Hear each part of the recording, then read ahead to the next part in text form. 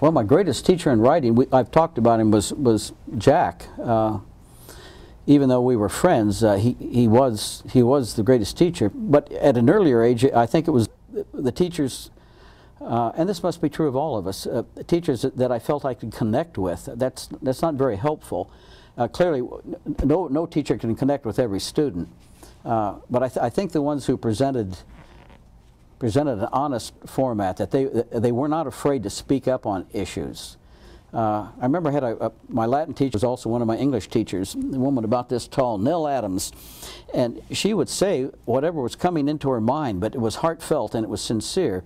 And even though, especially the boys in the class would laugh at her, I remember when she explained a split infinitive in a commercial to us, and we were all laughing that she's getting upset about a split infinitive. It stuck in my head, and so here I am before the people talking about Nell Adams and the split infinitive. I mean, that cut through it. It's memories like that. That when I'm writing sometimes, one of those phrases that somebody said, she's long gone. She never knew that split infinitive comment registered with somebody out there.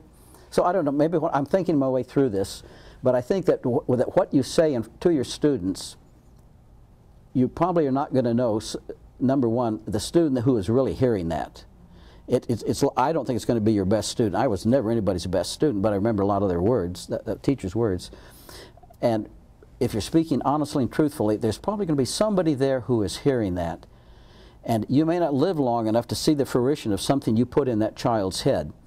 I like to use the word, talking with stepchildren, so I like to use the word with my wife of seeds. What we're trying to do here with I don't have any children, they're her children.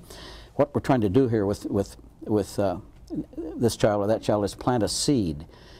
We're not going to see its fruition for a long time, but right now it's there. They heard it, and maybe one of these days that seed is going to grow into something else. So I think all of my books, you know, if you stack my books up and there'd be a stack like this, those are seeds of a whole lot of teachers, not just people in the classroom, of course, but other places too. I didn't invent this on my own. I'm just repeating in a way.